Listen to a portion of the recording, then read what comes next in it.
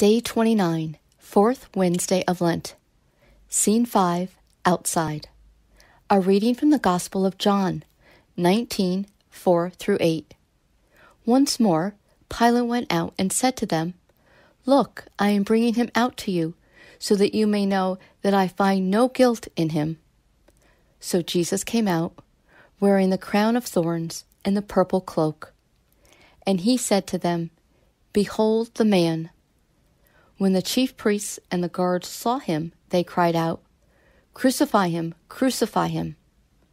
Pilate said to them, "Take him yourselves and crucify him. I find no guilt in him."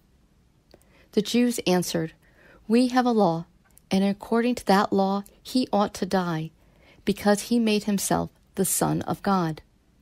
Now, when Pilate heard this statement, he became even more afraid. Reflection. Pilate could not escape the trial and punishment of Jesus, as he was not able to stand for his convictions. The scene now moves from inside to outside.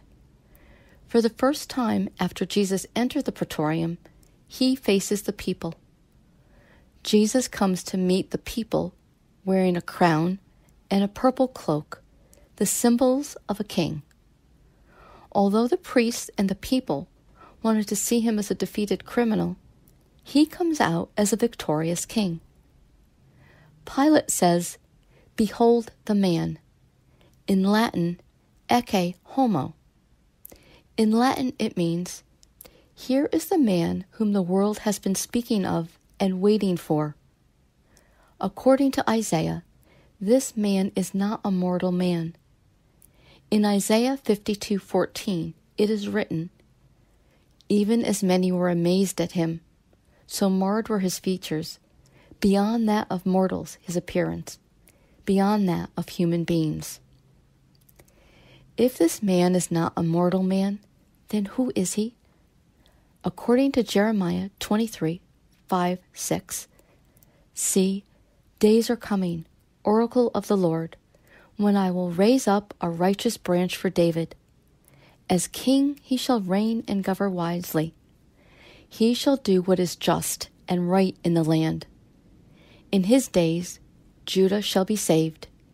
Israel shall dwell in security. This is the name to be given him, the Lord our justice. He is king."